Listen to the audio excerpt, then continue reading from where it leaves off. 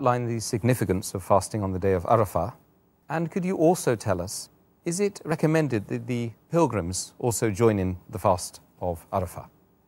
As far as fasting on the day of Arafah is concerned, the day of Arafah is on the 9th day of Hajj, where all the pilgrims, they gather on the field of Arafah and they pray to Allah subhanahu wa ta'ala.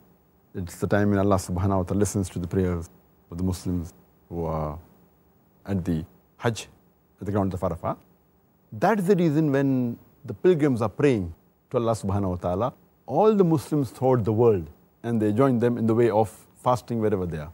And it's mentioned in Sahih Muslim, volume number 2, in the book of fasting, hadith number 2603.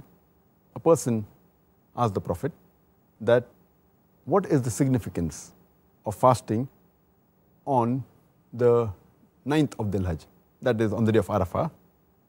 The Prophet says, anyone who fasts on the day of Arafah, on the 9th of Dhul Hajj, 2 years of his sins will be expiated.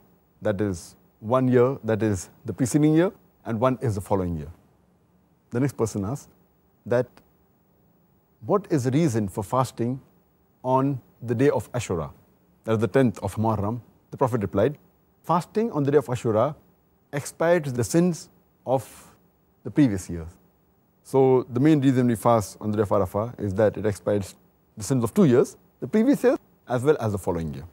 And there was a misunderstanding. Some people think that you should not fast on the day of Arafah because there are hadiths talking about that. But this is specifically for the people who are performing Hajj. And there's a hadith mentioned in Sahih Bukhari, volume number 3, in the book of fasting, hadith number 1988, where when the Prophet performed Hajj, the companions were wondering whether the Prophet was fasting or not. So there were doubts amongst the companions. So one lady, she offers a glass of milk to the Prophet when he's riding the camel. The Prophet drinks the milk, indicating that he was not fasting. So this is particularly for the people who are performing Hajj. When they are at the day of Arafah, they should not fast. The reason is Allah subhanahu wa ta'ala does not want to overburden them. Because as it is, they are performing Hajj and taking all the trouble. So additional trouble is not required. Allah says in the Quran, in Surah Baqarah chapter 2, verse number 286, that Allah subhanahu wa ta'ala does not lay on a person a burden greater than he or she can bear.